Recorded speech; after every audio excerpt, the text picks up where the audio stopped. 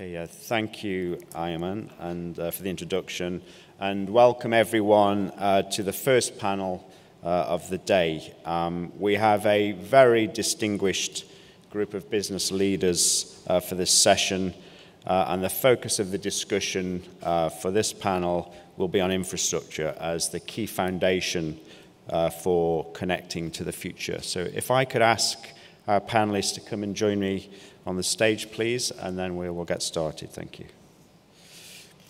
Okay, just to introduce briefly the speakers we have here today. They are in the agenda, but firstly we have the CEO of QMBN, Mohammed Al-Mannai. We have the CEO of Vodafone Qatar, Whitehill. We have the CEO of Gulf Bridge International, Ahmed Mekky. We have the Chief Strategy Officer of Ashghal Sat, Anthony Baker. We have the Head of Engineering Information Systems, Nasser Rashid Al-Kuwari. We have the Chief Marketing Officer of Ooredoo, Dench. And we have Hashem Al-Hashemi, the Strategic Advisor to MICT.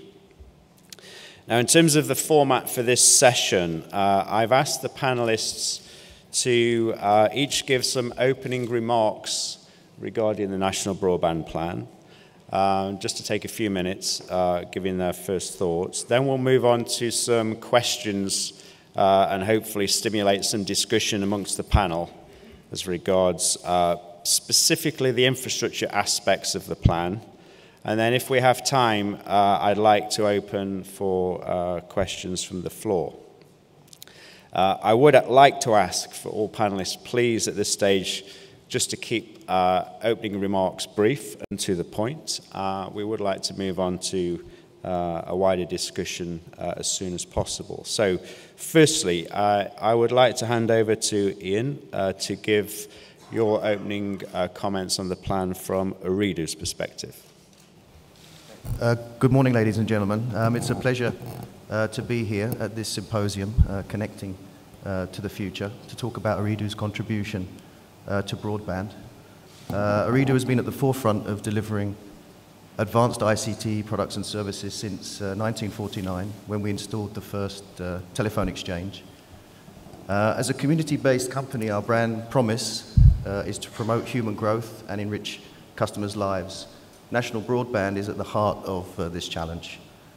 We know from our experience as the company that built the network that is fueling Qatar's growth that you need to be planning 5, 10, 20 years ahead if you're going to deliver the infrastructure that the nation needs. To put the current growth into context, the 2013 report, National Fibre Strategies by Arthur D. Little, shows that Qatar witnessed the fastest nationwide fibre rollout in the world in 2012. This is judged by the average percentage of homes passed by fibre and the number of homes connected in the year. The study was based on figures from the FTTH Council.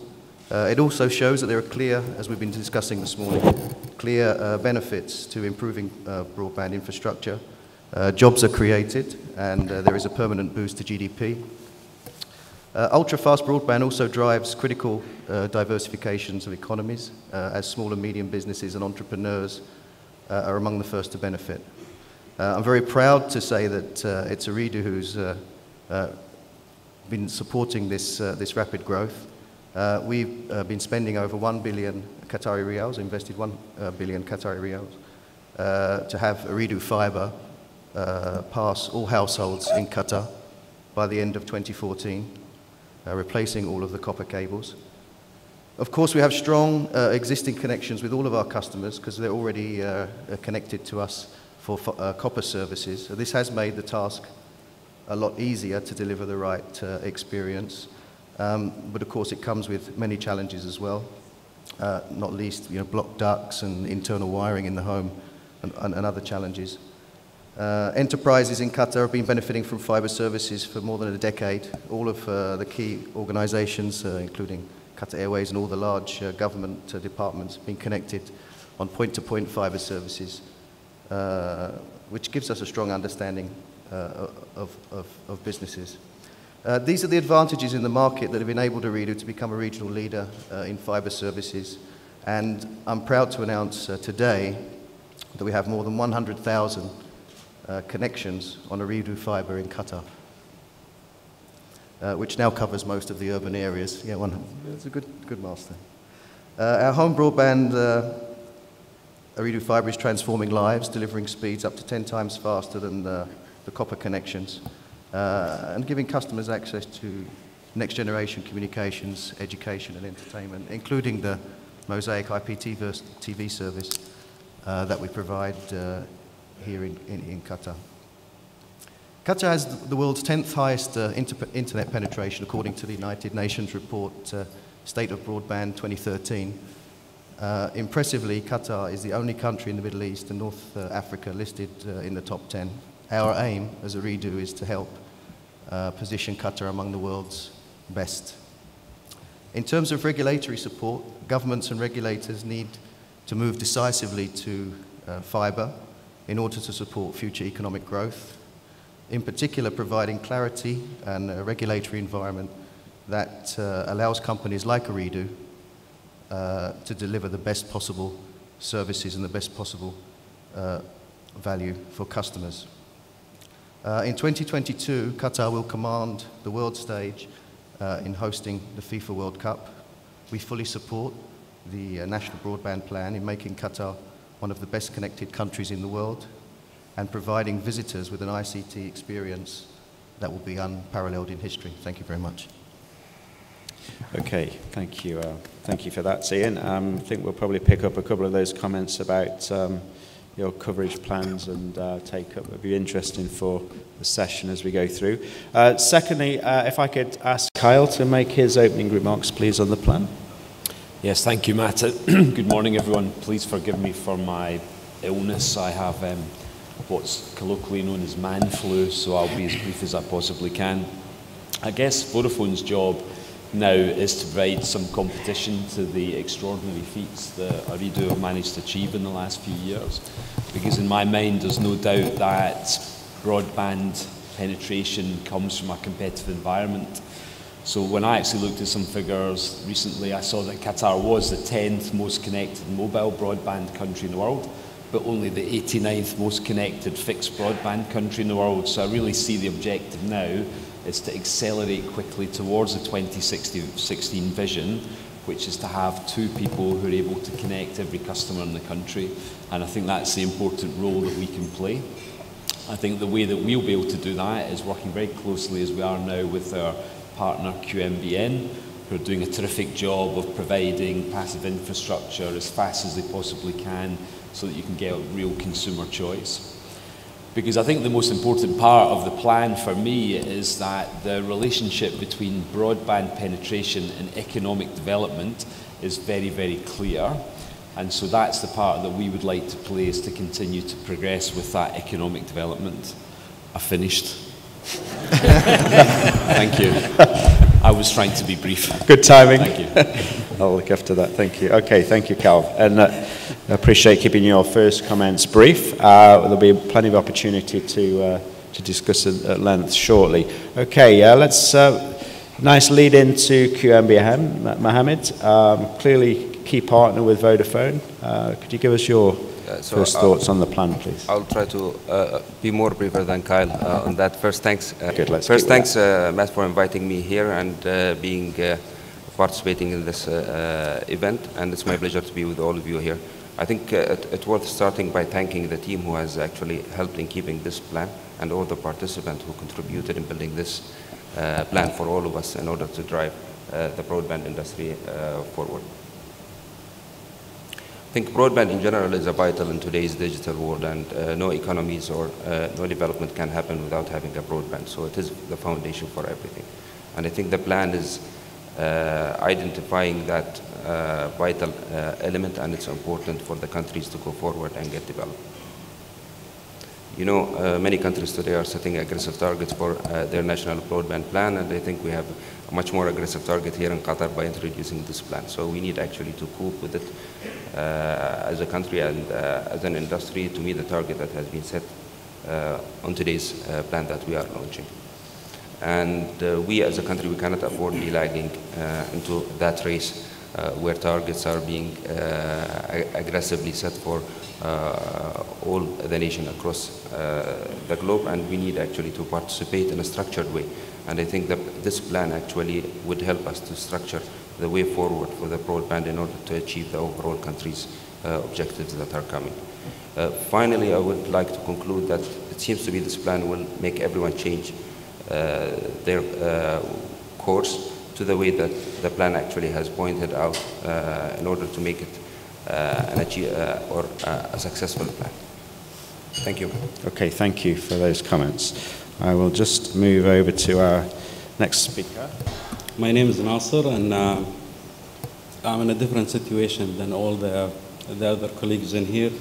I'm representing the Ashghal Public Works Authority, where we will be more as a partnership with the Ministry of ICT Qatar in here. We're supposed to support, and we're supposed to receive the benefits from this support too.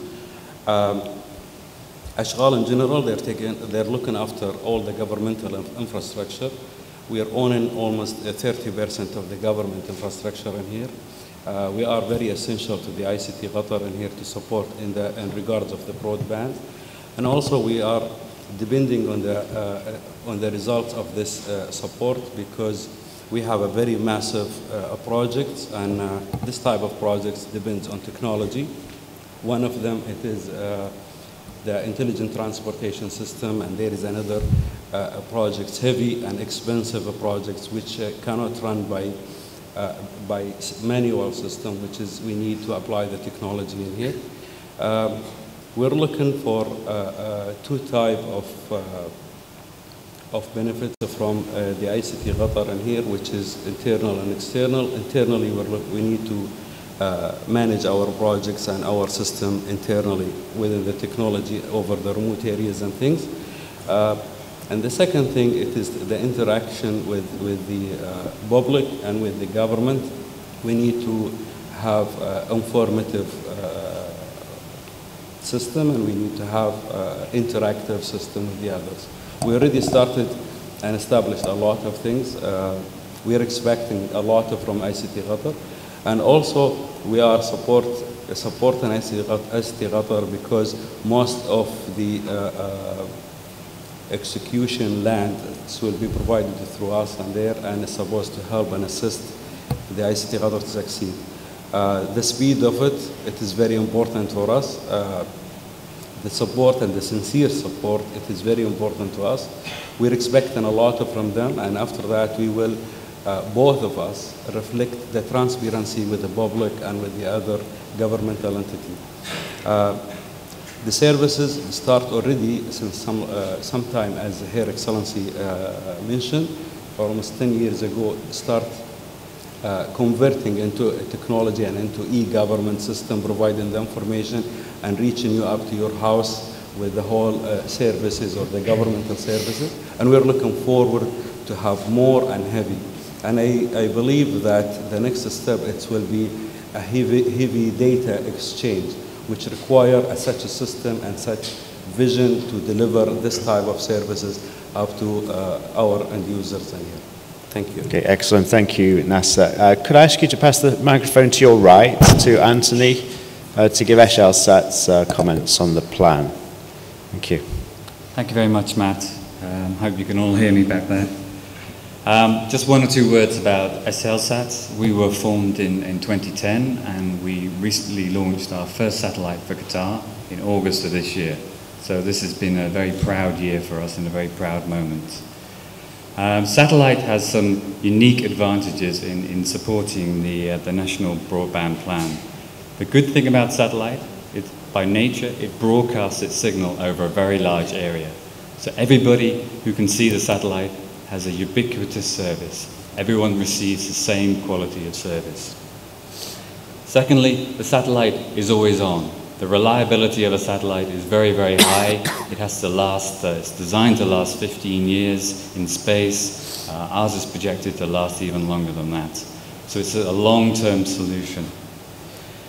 It's also very useful for simulcast. If you're trying to transmit something to everybody simultaneously, it's one of the most efficient ways rather than going through other mechanisms.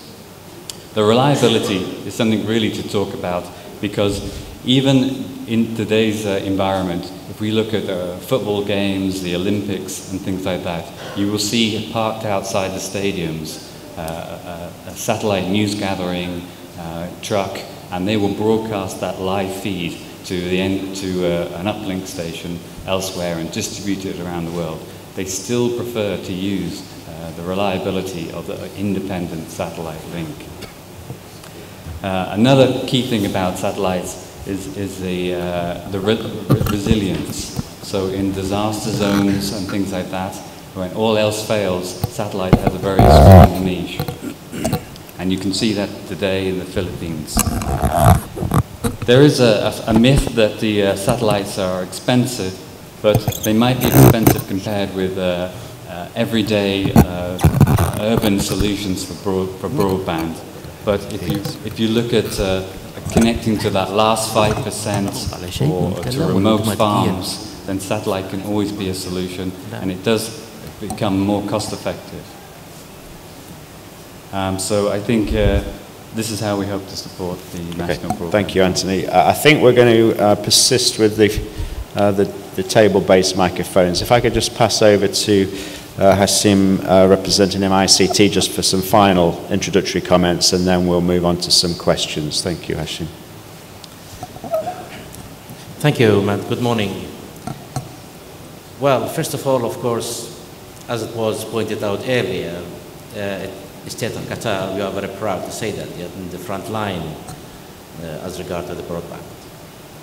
And I think that this was based on the vision that the government had, and it was executed. Now, I will go back to the first remark which was made regarding the spectrum. I think that without the spectrum availability, of course, it would not be very easy that we could deliver or execute a broadband all along. So in this role, the state of Qatar has played a very important role in the ITU, International Telecommunication Union's conferences. With regard to the policies, I think the state of Qatar is also ahead. A broadband commission has been established a few years ago, and Her Excellency Dr. Hessa sits on the board of the commission. And this, of course, has helped, without a doubt, of bringing up this plan that we have now, the national plan. The Commission itself had pointed out that we should have, or there should be goals, 4 goals for achieving broadband. And one of them was that all states should have a national plan, at least by 2015. So we are 1 year ahead of the goal.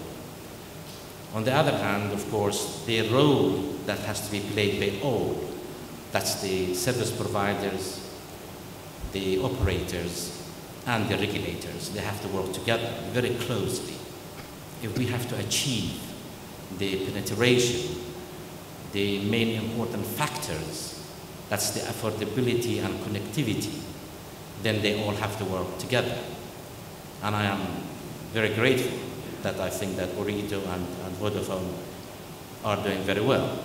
And the numbers, without a doubt, shows that. So I think that to come to the last point of the opening remarks, the last bit is the most important thing, is the execution.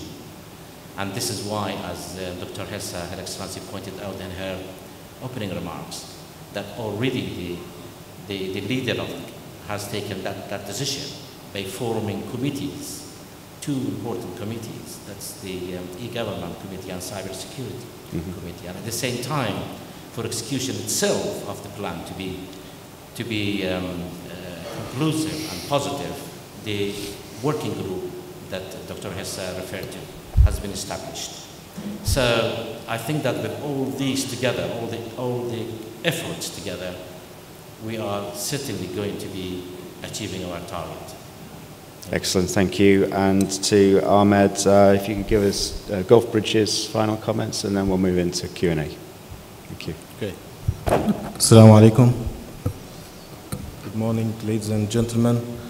I'd like to start by congratulating Her Excellency Dr. Hessa and the Ministry of Communication and Information Technology for publishing the National Broadband Plan. And I'd like to thank you for inviting me to this panel. Talking about the international connectivity and the dependency on the international connectivity that's increasing day by day, talking about individuals and corporates, enterprises, and even governments. And the growth on the demand on that connectivity requires on both fronts, nationally and internationally, proper infrastructure. To connect to one place to another place all over the globe, there are only two ways from the technology point of view, either satellite or cable. Both complement each other's, 90% of cable, 10% of satellite, but they complement each other then to provide that kind of connectivity and serve the end users on all the levels, talking about retail or commercial. Qatar, fully aligned with the vision of Qatar 2030 and the vision of the Ministry of Communication, invested in both, in subsea cable industry and in satellite as well. Talking about the company I'm representing, my company GBI, which is majority invested by Qatar, we deployed already now a fully operational network of 22,000 kilometers of hybrid network between subsea and terrestrial, crossing 25 countries. And we're proud also to manage this network from here, the NOC, in Qatar, monitoring more than 80,000 points all over this network. So this is definitely a great enabler to the National Broadband Plan. And with the advancement and the development in that sector, in the subsea industry, in the last few years, allowed great and enormous amount of data to be transferred from one place to another place. Deploying a proper national network, and with the National Broadband Plan, this will allow transferring this to the end user to make benefit of this kind of great development that happened in this industry in the last few years. The main pillars, it's very clear for all of us when we read the broadband plan in the four sectors, social, human, and also all the economic, all the other these four the sectors is matching as well the establishing of this company when we started. Of course, besides making it for profit. We are, as a company, we're fully committed to support that plan, and wish you all the best. Thank you. Thank you, Ahmed. Well, thank you all for your first comments. I'd like to move into some questions now, and hopefully we can get some discussion going amongst the panelists. I would like just to start this in the order that we've had the speakers. So starting with Ian from Ooredoo first. I mean, you've already said something about Ooredoo's extensive investments in fibre. I would like just to confirm the scope and timing of that, if possible. The second one is that the plan talks about, or has at its heart, a very important strand about supporting competition and how Ooredoo views that competition developing in Qatar in the future. And the third one would relate to the specific opportunities coming out of the 2022 World Cup. So if you could take those, please, that would be excellent. Well, with regard specifically to the rollout... Sorry, could I just, for all speakers, would you mind just moving close to the microphones, please? I think we're having a little trouble with the technical I just side. lean over like this. With regards specifically to the rollout of Ooredoo Fibre, I mentioned that we now have 100,000 homes connected to fibre in Qatar. The homes passed is around 230, 240,000 homes. That's about 80% of homes in Qatar, depending on which figures you use in terms of the total households. And our target is to pass around 90% of homes by the end of 2014. In terms of small businesses, we launched Fiber for Business in the middle of this year, and we would expect well, we're past pretty much all of the small businesses, but we expect most of those to be migrated also pretty much by the end of 2014. So that takes care of the brownfield sites, if you like, and then of course, as greenfield sites evolve, then we will take Ooredoo Fiber to those sites. And on the question about competition, how do you see that evolving in the future? Well, it's interesting because one of the things that broadband brings is it expands the whole competitive arena for companies like Ooredoo, for telecommunications companies. We're already seeing in the consumer space, consumers are using, they have an access through their smartphones and home broadband to a whole range of digital media services. So, that's a whole new part of the competitive landscape. And, through applications over the top, customers are increasingly, using services which are perhaps substituting traditional telecommunications services. So navigating this new competitive landscape is probably one of the largest challenges. And that's true also in the business segment too. If you think about, I'm sure we're going to be talking about smart cities, smart transport. This is the domain of IT services companies, vertical IT specialist companies. So we're starting to expand the whole sort of environment, if you like, or the competitive arena and navigating that, I think, is probably one of the biggest challenges for a telco. Or for all of us, actually. Okay, well, I'm sure our next two speakers will pick up on this point on and I forgot the last competition too.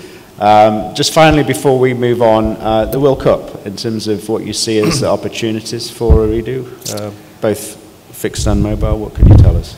Well, I'm a marketeer, so, I heard the other day, we often overestimate the short-term impact of technology, but underestimate the long-term. But I really think, we can see clearly now in my mind's eye, as a marketeer, all of the potential innovative services that will be available for visitors, for citizens of Qatar in 2022, with the broadband infrastructure in place now, whether it's fixed or mobile, and with the devices that are available to us, whether it's consumer electronics in home for the connected home, or the mobile devices, the smartphones with the power that they have. I can see you can see the visitor coming, booking everything online. You can see the transport system controlled from afar. You can see our visitors booking tickets, booking entertainment online and change. So I think some of the things that maybe in the past we thought were in the future are really very, very much with us now and very much with us in 2022. It's very exciting. Okay, great, thank you. Kyle, Vodafone's presence in the fixed market here in Qatar is relatively limited at the moment. You've already talked about your partnership with QMBN. I'd like to ask you which parts of the plan are most important for you in terms of building up that presence here, particularly on the fixed side. I think the countries who've been most successful in terms of deploying broadband, fixed broadband on a ubiquitous basis have always built it on one single infrastructure. And I think Qatar, because of the size and scale of the country being small, it means that one single infrastructure is going to be the answer. So I think the most important part of the plan for me is when it talks about one single infrastructure being the right one to build. So I think that's most important, because I think that gives you efficiency and scale as fast as you possibly can and allows for competition to be at the retail end rather than specifically in the infrastructure end. Okay, so yeah, the plan does talk about minimizing duplication of assets. So that's what you're referring to, I guess. That's what I'm referring to, yes. And in terms of your relationship with QMBN and taking this forward, do you want to say a little bit about that now? Yeah, sure. So our relationship with QMBN now is a joint deployment plan. So we have a 3-year plan agreed to deploy. We're working very closely with them now. We've connected our first corporate customers in West Bay, and we now have 4 compounds connected, so we can provide retail services to those compounds. So I think that's very exciting. We have a good collaboration. It's a very ambitious thing that we're doing, I think, and it will be the first time in the world that a commercial and government organisation have successfully deployed a private partnership together. So I think that makes us very optimistic about the opportunity for competition now. Okay, very good. Just thinking slightly longer term about what Vodafone sees, as the opportunity in Qatar, both on your fixed and mobile networks, long term, on the assumption that there's extensive deployment that you have access to. What's your vision for Vodafone in this market? Well, first of all, I think customers should and will worry much less about what's the technology that delivers a solution to them. So I think over time, convergence to me means that what a customer will be thinking about is, in my home, I want a broadband connection, I want TV, I want access to content, I want Wi-Fi. So that's certainly what's happening in Europe, where people are beginning to bundle and buy products together and are much less worried about how you actually get the connection and bandwidth into their home. Secondly, as Ian just mentioned, I think the really exciting part of Qatar is going to be the smart cities. So we have some developments here like Musharraf and Lusail and the rail project, where you're going to see first deployments of very, very innovative smart technology. And I think, to me, that's the part that I think this greenfield development part is going to be very exciting and will allow us to bring lots of new cutting-edge technology to the country. Great, okay. Well, thank you. That's very, very interesting first comments. And Mohammed, it's a good link again back to yourself in terms of QMBN, I guess, has faced some challenges since its inception in terms of developing its business. What do you see in the plan that helps you overcome those barriers and accelerate rollout?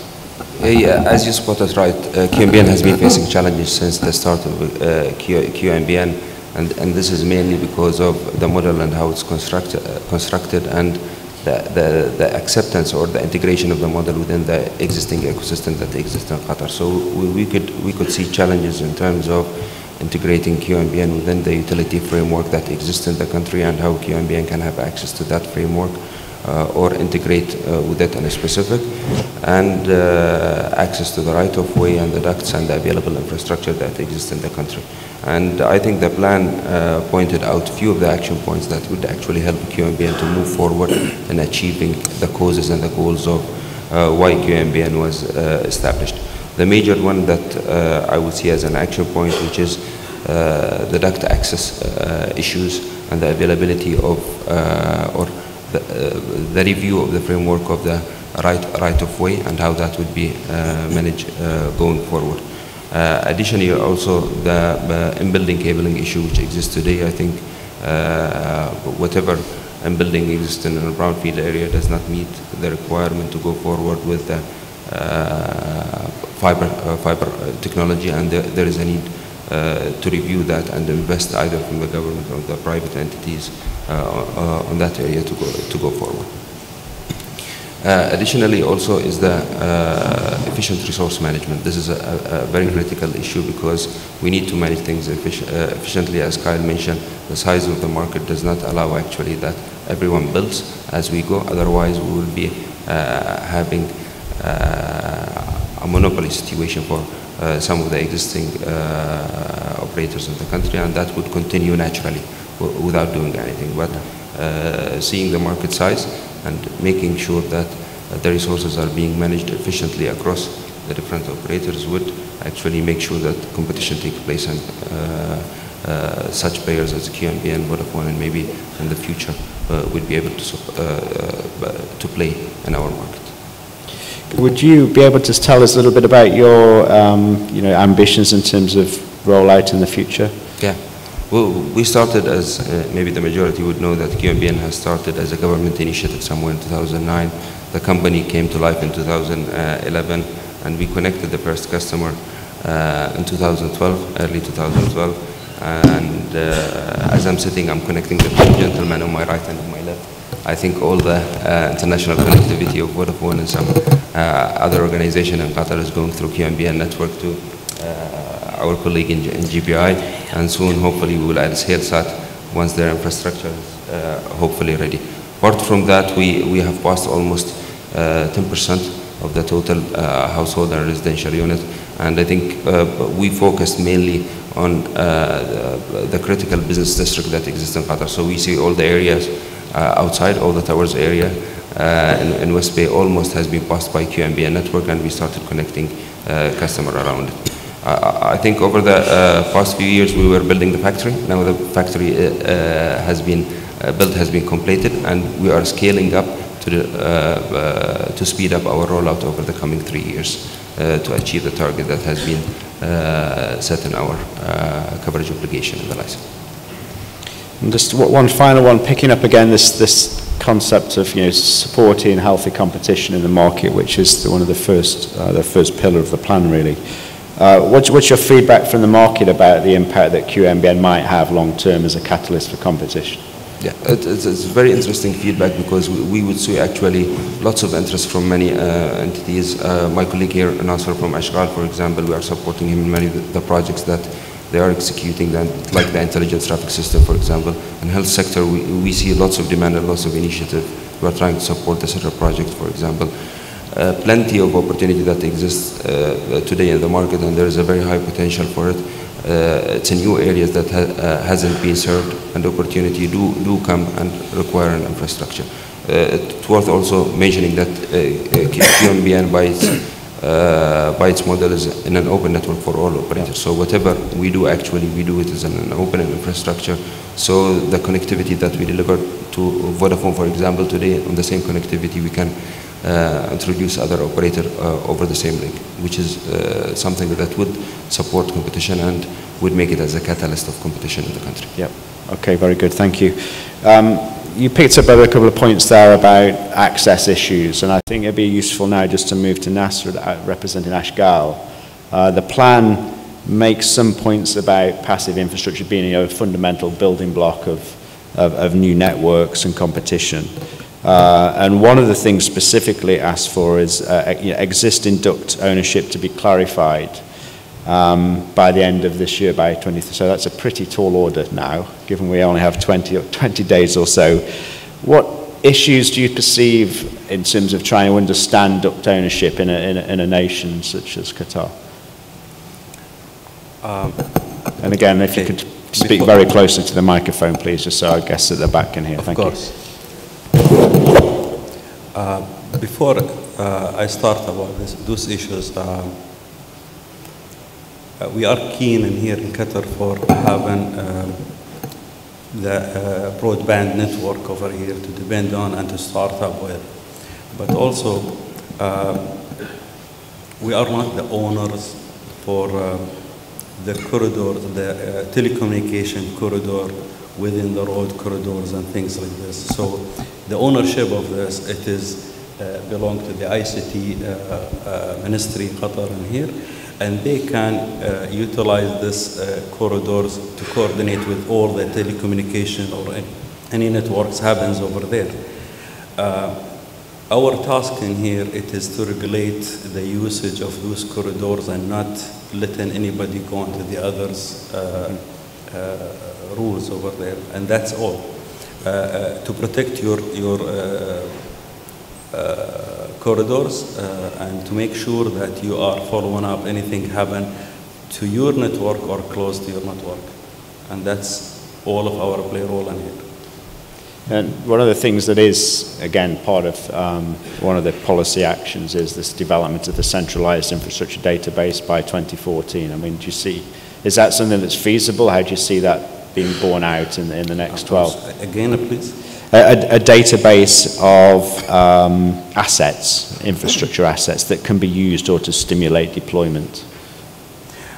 What happens, the ownership of these assets, it is shared between Ashghal and the other governmental entities.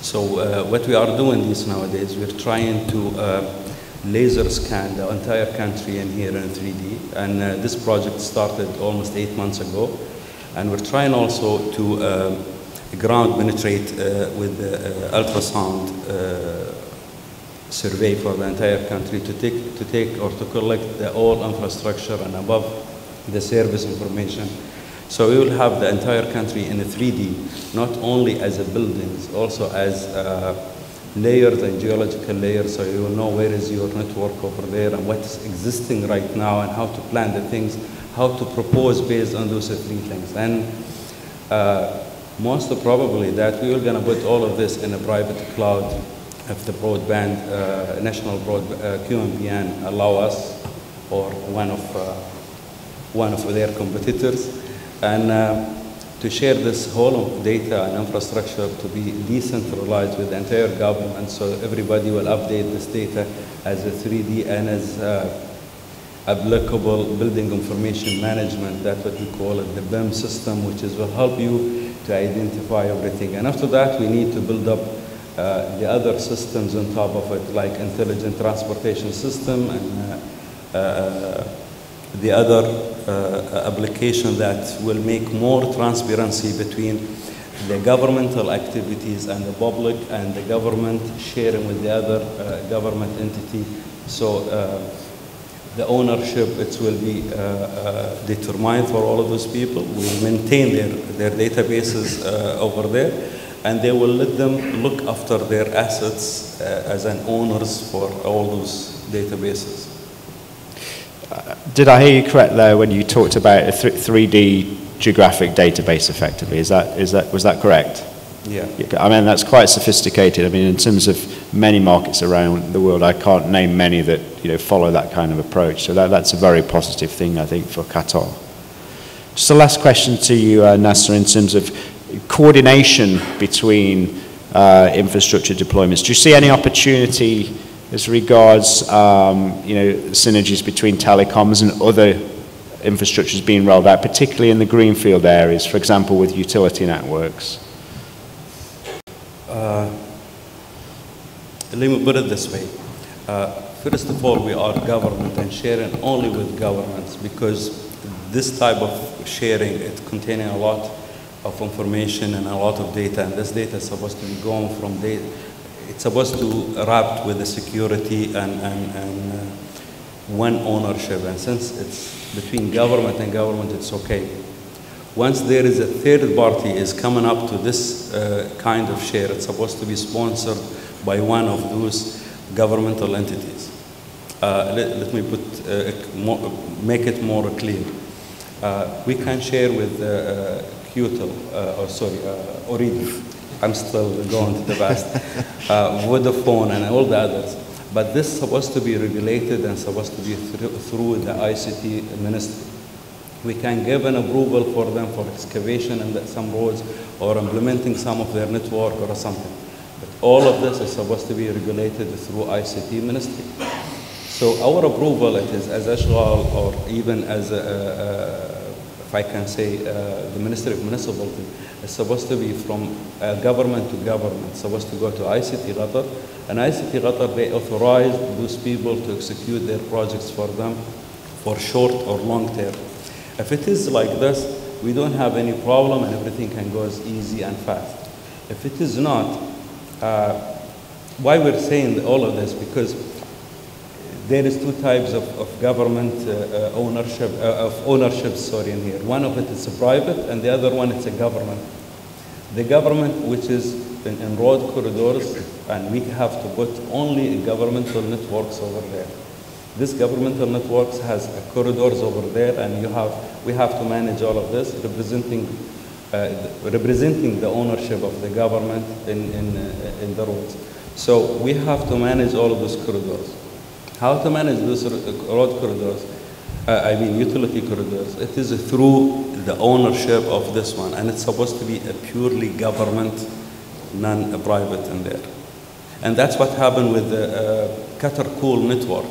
They started as a private company, but since they are in governmental utility, we contain Qatar Cool too after that. Okay, excellent, thank you. Anthony, we've heard quite a bit about fibre and passive infrastructure. You perhaps take a different view on what Qatar needs. Could you say a little bit about what you see Ashghal providing and how it fits in with the plan? Certainly. Our first satellite has several missions, and most of them the capacity is gone. But there's one particular mission which would be ideal for Qatar. It's in the upper frequencies. It means you can deploy small equipment. You can provide a broadband experience. It's somewhat unique, but it could be used for those areas which are maybe out of reach, maybe need broadband instantly because our satellite's ready now. So if you wanted to deploy something very quickly. So it could be for the rural networks, for the labor camps. Typically oil platforms use them. Also for the high reliability services. Maybe even for Ashghal on the road intelligent traffic system, if they want a diverse route away from cables on the ground, that could be provided. For the rail system, perhaps, if you want a consumer TV and multimedia experience on a train, that sort of, and you're away from the conurbation, perhaps that's a solution as well. And is there any link with the smart city concept that we heard about earlier today? Sorry? Is there any link or any opportunity for Ashghal in the smart city kind of concept? Certainly. I think, again, because the service is already there, you could deploy machine-to-machine sensors, and the satellite could provide an alternative to the terrestrial way of bringing it. Also because we provide this ubiquitous service over a whole coverage area. If you are using a sensor in Qatar and then you wanted to move to UAE or GCC or MENA, if this on a mobile platform, the same equipment would work everywhere. So, and likewise, you can import that equipment. Blair mentioned the importance of spectrum as part of plans, and because we've been talking about infrastructure so much, we haven't really had the opportunity to discuss that. But of course, any discussion about satellite always brings into question spectrum, and the plan does talk about a spectrum management and release plan. Are there any specific aspects of that that you would like to feed into or have concerns about? Well, spectrum is the lifeblood of all wireless systems, and particularly satellite as well. So I think what we're looking for is clarity in the regulations.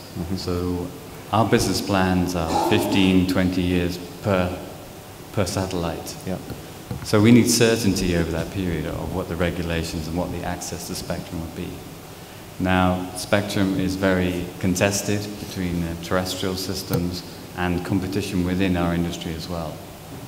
So the spectrum allocated to satellite, we counted that there's 75 satellites you can see from Qatar. So the potential reuse factor is very efficient. So with sharing spectrum, there's two issues, one a national and one an international.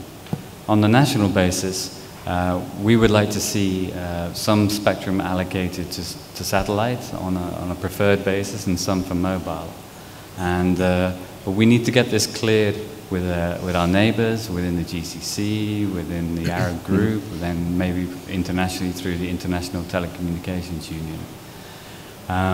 We have been supported very well by the ministry, and Hashem here has worked for us in the international fora, trying to help us gain the access we require.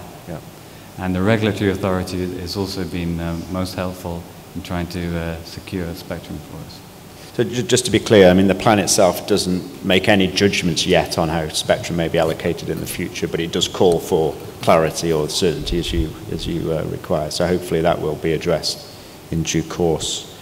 Ahmed, let's move on to the international connectivity part now, please.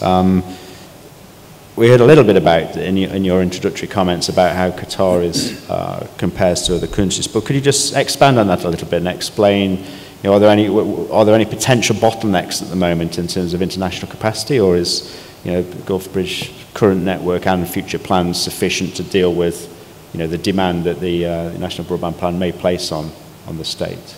Sure. Just to answer the part what's the difference between Qatar and the other countries in the region from the capacity point of view, the international capacity. Generally in this industry, in the subsea cable industry, we divide the region into two categories: inside the Gulf, or countries around the Gulf, and countries outside the Gulf. The countries outside the Gulf, by geography, used to enjoy the access of all the international cables connecting Asia to Europe and vice versa. The countries inside the Gulf or around the Gulf, they depend somehow on connectivity for international access, either terrestrially through other countries, or even if it is subsea, it will connect through other countries as well, that to provide them the connectivity to other international cables. This is definitely a great privilege by geography. Sometimes it's not fair to give that kind of access to these countries. Qatar made a smart move by making this investment in GBI to provide this kind of fair access to all the countries, not only Qatar, but all the countries within the Gulf, in a very fair way. From the operator's point of view, we have double landing here with Ooredoo and Vodafone, which is definitely also showing that it's fair access to all the licensed telecom operators here for the international access, as well as the other countries in the region. So this is definitely a differentiator here, that such kind of investment is bringing to Qatar and to the region. The demand and the growth on the demand, this cable is providing terabits of capacity that can serve Qatar for the coming years, with the exponential growth on the demand in all the sectors. As I mentioned, the deployment of the national broadband plan will help to allow this kind of access and to use this kind of huge capacity to the end users. Okay.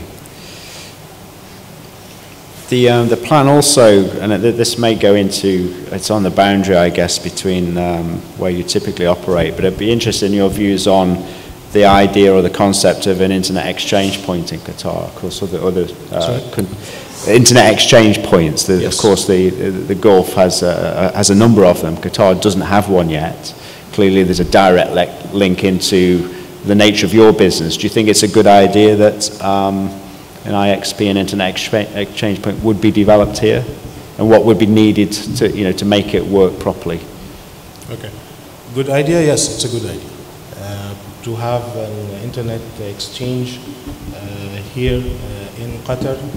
It's an idea that we support, but to make this happen and to be successful, let's first talk about the internet exchange. Is a place where all the carriers can meet with also the content providers, and they serve each other to provide the service to the end users. The main two components for a successful internet exchange is diversity of international access. This is very important to be there, and the availability of digital contents.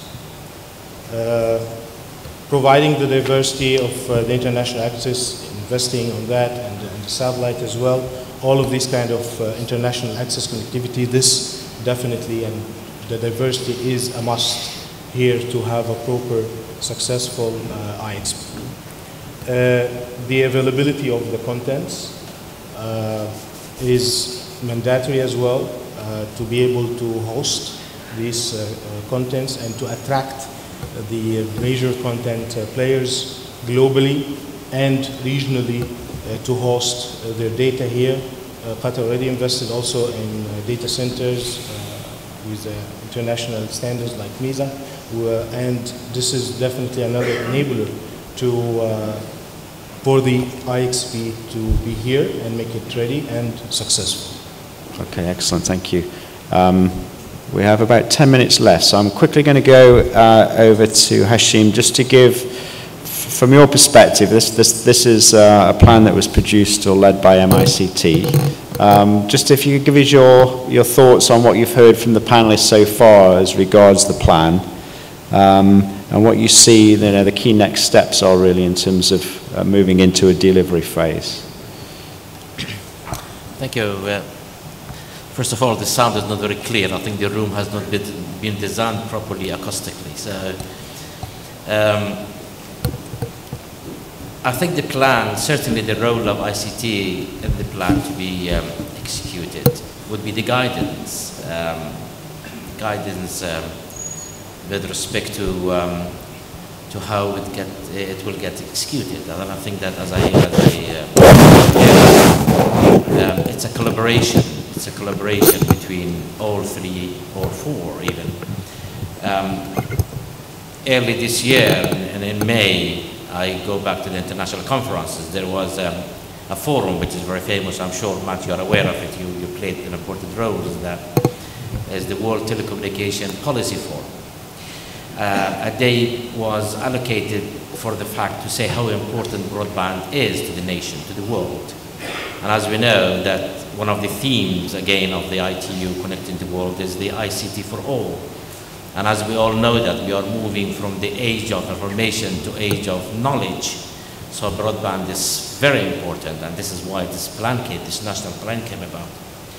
So ICT, knowing all these, and the fact that we are working very hard towards achieving the broadband goals and also the ICT for all, I think the role of ICT is quite important with regard to the regulations and supporting the operators and guidance which has to be performed. And we are, I think ICT is doing that. But certainly one of the importance of the plan is that it has to be regarded by all that in that forum, in that international forum, it was debated whether broadband now as important to individual as gas, electricity, water, energy. And now it has become true. We have to move to the age of knowledge. Then broadband has to reach every household, and this is the plan which indicates it, one of the most important area of the plan. So the ICT role is that to encourage and guide, give the guidance to the operators and individuals and public awareness that availability of broadband is very important, and I think that by collaborating and all parties, I think that it will be achievable. Okay, excellent. Thank you, Hashem. I think at this point, I'd just like to give some final comments. I mean, I think Blair set the scene very, very well with regards to his message about execution. We've seen a number of national broadband plans that are very, very high level. We have attempted in this one for Qatar to produce a range of tangible policy actions with clear dates and targets and clear next steps. And I do think that will set Qatar up very well to take this plan from a concept into a reality. I think we are close to our allotted time, so I think we will look to draw this panel to a close now. It's been a very interesting first discussion, I hope you'll agree, and it sets the scene really for the remainder of the day, which moves more from the infrastructure side into the demand side. So I hope you enjoyed this first set of discussions. Please join me in thanking all of our panelists for taking part in the session.